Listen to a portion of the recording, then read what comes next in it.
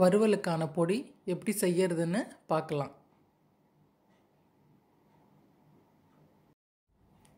ஒரு கடாயில் கொஞ்சமாக நல்லெண்ணெய் விட்டுக்கோங்க.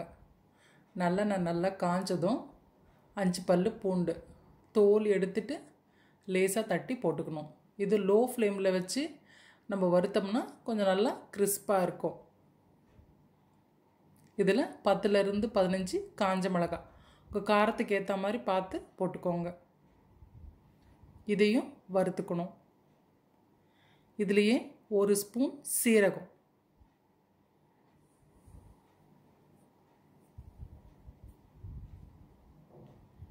வெள்ளை எள்ளு நான் 3 ஸ்பூன் போட்டிருக்கேன். நீங்கள் தேவைப்பட்டால் 3லேருந்து 5 ஸ்பூன் வரையிலும் தாராளமாக சேர்த்துக்கலாம்.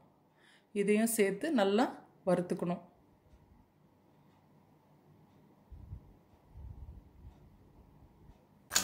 எள் நல்லா வெடிக்க ஆரம்பிச்சிடுச்சு. இப்போ அடுப்பை ஆஃப் பண்ணிடலாம். இதை நல்லா ஆற வச்சு பவுடர் பண்ணி எடுத்துக்கணும். ஒரு மிக்ஸி ஜாரில் கொஞ்சமாக பெருங்காயம் போட்டு இந்த வறுத்த பொருள்லாம் போட்டு கொரகொரப்பாக அரைச்சி எடுத்துக்கணும்.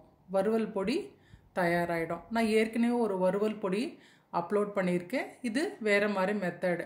இது வறுவலுக்கு மட்டும் இல்லாத வேறு எதனா நீங்கள் டிஷ் பண்ணணுன்னா இந்த காம்பினேஷன் பொருத்தமாக இருக்குன்னா நீங்கள் இதை போட்டு செஞ்சுக்கலாம். ரொம்ப நல்லாயிருக்கும்.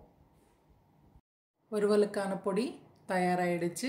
இந்த வீடியோ உங்களுக்கு பிடிச்சிருந்தால் லைக் பண்ணுங்கள், உங்கள் ஃப்ரெண்ட்ஸ்க்கு ஷேர் பண்ணுங்கள், இந்த சேனலுக்கு சப்ஸ்கிரைப் பண்ணுங்கள், மறக்காமல் பெல் நோட்டிஃபிகேஷனை கிளிக் பண்ணுங்கள்.